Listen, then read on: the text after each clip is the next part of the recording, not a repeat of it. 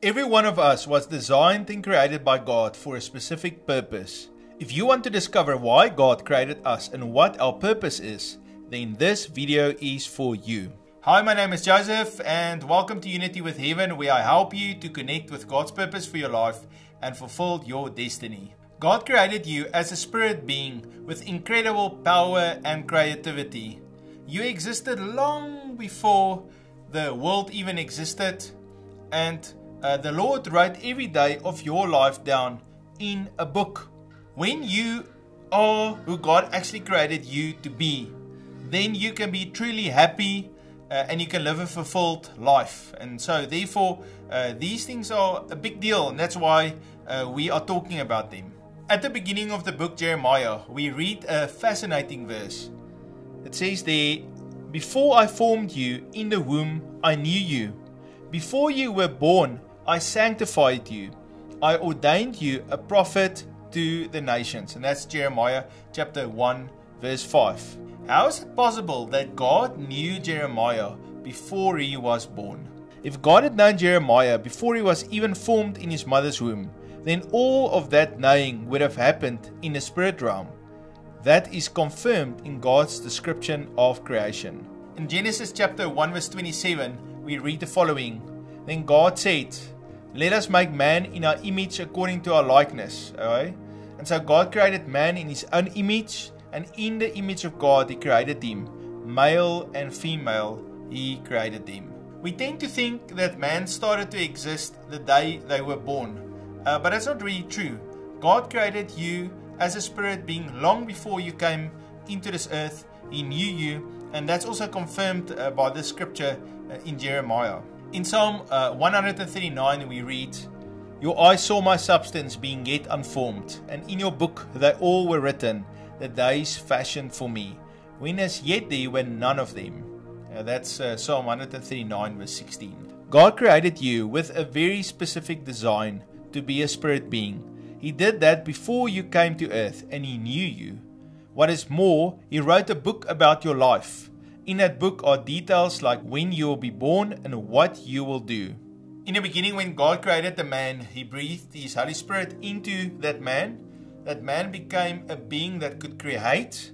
And in today's time, really the same thing happens to us. Yes, our physical body gets born as a little baby, but at some point we give our life to Jesus, and then we get saved, and then again the Lord breathes his breath of life into us. We receive the Holy Spirit, and then we truly become alive to fulfill our call and destiny. In Genesis chapter 2 verse 7 we read the following. "And the Lord God formed man of the dust of the ground, and breathed into his nostril the breath of life, and man became a living being." Right? Now it's interesting, it says there the Lord breathed into his nostrils the breath of life. Right? So that breath of life is interesting because it's the word nasham, which means spirit. So actually what it says there, the Lord breathed his spirit into the man. Right? And then it talks there, it was the breath of life. That word life there is chaya, which means life-giving life. And then of course it says there, "And the man became a living being." And that living being is literally a man or a woman that has the ability to create. And of course man creates all the time.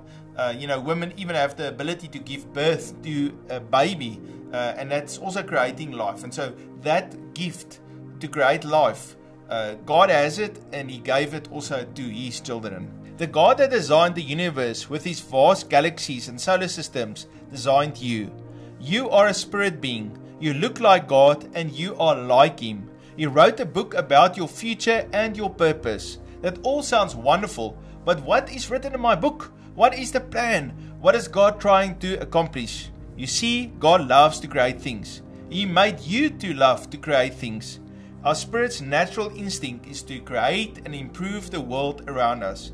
He also desires to have a family that lives in a heavenly utopia with him. When God created us, he created us with a purpose and a design. And I just want to look at a few features of the design that the Lord used when he created us. And of course, the first one is God created us to be like him, to look like him, And the Lord is a spirit being, and so therefore we are also a spirit being, and we have His characteristics. He loves to create, so we love to create. Naturally, we will love the same things God will love because we are created to be like Him. Okay, so that's the first part of our design. The second part of our design is God created us to operate in a family.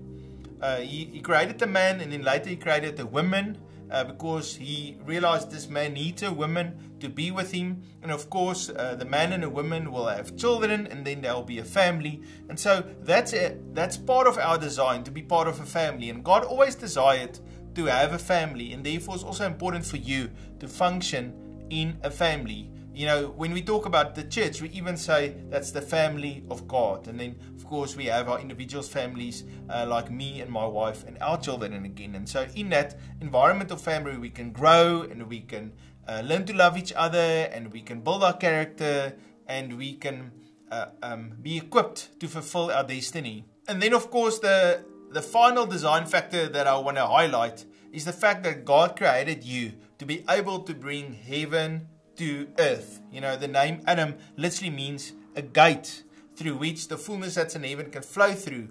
And so the Lord created you in your design to be able to bring heaven to earth. And that's why He made us spiritual beings that can trust God, that can believe the Lord, that can see vision, that can obey Him and do actions that will bring heaven to earth, that can speak words of life. And so the Lord gave us all those capabilities so that we will be able to make this earth look like heaven.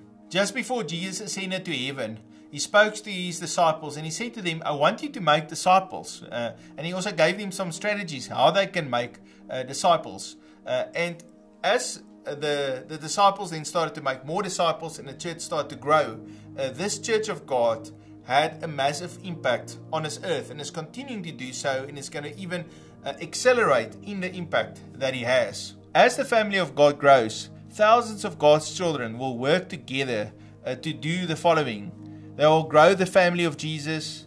They will grow healthy families. They will serve in government positions. They will build Christian schools. They'll spread the good news through various media.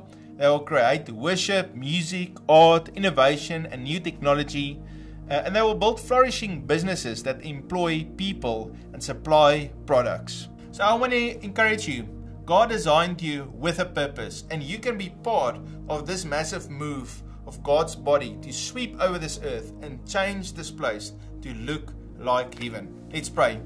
Father, thank you that you've given me and each one of us that are listening today a specific call, a specific purpose, and also a design with gifts and talents to be able to fulfill that. And so, Lord, I want to pray for each one. Lord, help them to realize who they are, that they are a child of God, that they were created in God's image. Lord, help them to discover what is their call, what is their function on this earth. And so, Lord, I pray for vision for each one. And so, Lord, now I pray for each one also to be filled with the power of the Holy Spirit, so that they can go out and they can have power to be witnesses and be who God called them to be. Lord, all praise and honor to you, Lord. You're so amazing that you are our maker, you are our creator, you're the one that designed us. And so, Lord, we want to walk in that design according to that plan and purpose that you've written for us. Lord, we praise you in the name of Jesus. Amen. Thank you for joining me. If you love this content, please click on the link to subscribe to our newsletter, or you can even give to our ministry. If you want prophetic ministry, you can always join our teams on Monday and Friday when we go live and we minister to people. You just write your name in the comments and we'll minister to you. God bless you.